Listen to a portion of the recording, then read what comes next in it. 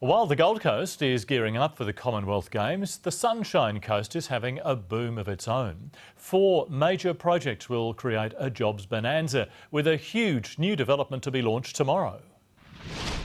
It's an Australian first, building a new CBD from scratch. It's the largest thing we've seen in many, many years. This 50-hectare golf course in the heart of Maroochydore is about to be transformed into a bustling city centre. Recreational space, canals, apartments and corporate towers, plus light rail running through the middle.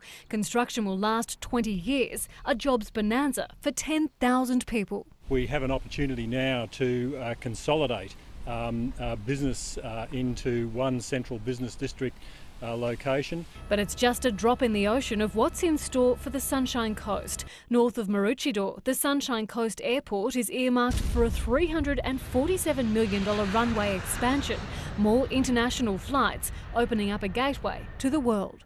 We can bring conventions here of serious weight, and within minutes they can be eating a Mooloolaba prawn or having a scone up in Mullaney. At Kawana, a new health precinct is creating massive employment opportunities, and then just south of Caloundra, this. The city of colour will come to life. It's called Aura, a satellite city to be built over the next 30 years, home to more than 50,000 people, with a major retail and corporate precinct. It's unprecedented in an economy like this to have 3 or 4 major projects all coming on at the one time.